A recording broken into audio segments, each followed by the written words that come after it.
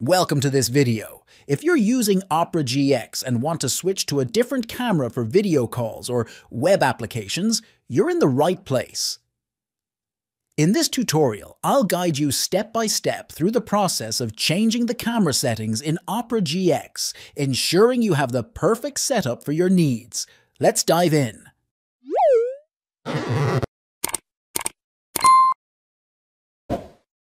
To change the camera used by Opera GX for websites, click the Opera GX menu, hamburger icon, in the top left corner.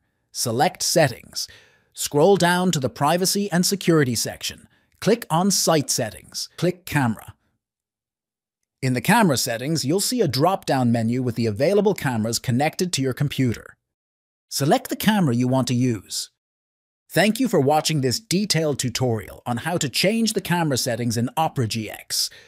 I hope this step-by-step guide made it easy for you to customize your setup and resolve any issues you were facing.